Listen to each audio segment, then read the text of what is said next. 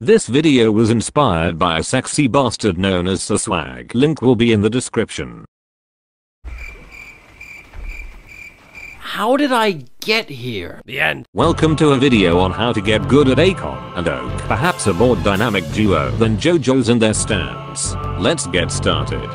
Starting with the Acorn, this bollock-sized little shit has access to quite a power set of tools that enhance his ability in being an agile and hard-to-hit little shit. The Acorn's primary is a fully automatic weapon that, whilst the description says it's meant for close-range combat because of the developers of BFN forgetting to give a fuck about damage drop-off, you can use it at pretty much any range with little to no penalty whatsoever. This allows you to be more annoying than Miles Edgeworth pulling an autopsy report out of his ass claiming it was done at his request. Whilst his primary is quite powerful, he also has access to some powerful tools within his kit. The first of these being a remote explosive that can be detonated on request. This bullshit explosive has the most inconsistent radius ever, being as consistent as Wolfie's accuracy with any weapon. However, whenever the game decides to be nice to you, then it will be a free 65 damage to your opponent's fucking life. Which basically means that if they happen to be the size of a chicken nugget and are playing in,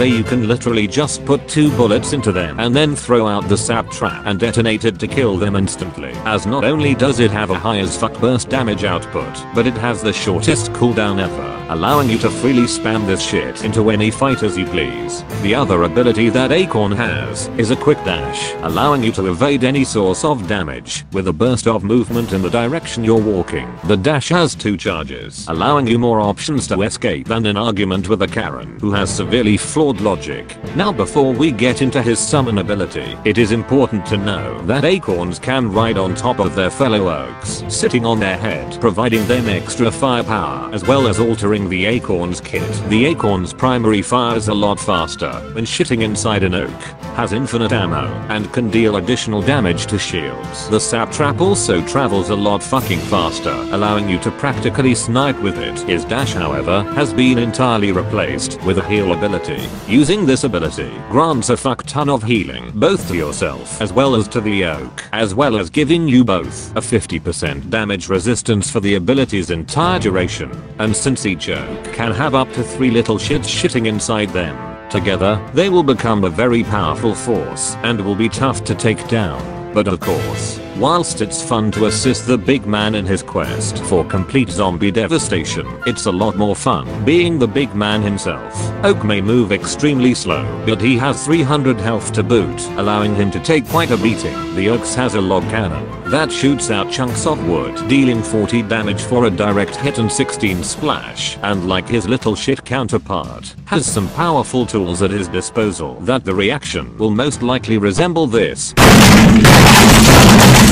If you abuse his bullshit enough. The first of these abilities is the exact same as the Acorn's remote explosive, but on so much crack that you'll become comatose from sniffing it all. Oak's remote explosive can deal 125 damage and pretty much instantly kill a majority of zombies with just a single button press. The other ability basically causes Oak to launch his log cannon at his enemies, like the log from Clash Royale, because why the fuck not add to the list of unoriginal ideas that BFN has to offer. Enemies hit by this log of fury bullshit will take 60 damage. One thing to keep in mind though, however, is that if you are killed as the big man, you will become unrevivable and will not be able to be resurrected.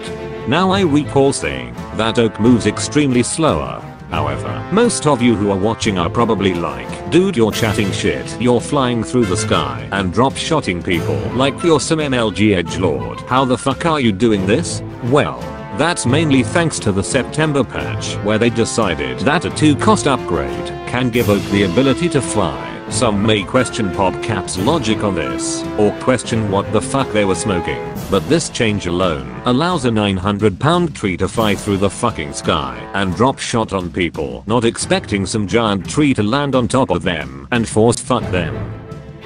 Thanks to this guide, you will now be a master of abusing the most absurd and complete unfair bullshit known to man, instant killing every zombie you encounter, as well as being a 900-pound tree flying through the fucking sky without a care in the world. Be sure to watch out for the next mystery get good in a few days. Thanks for watching, and don't forget to subscribe for more shit like this. Have fun.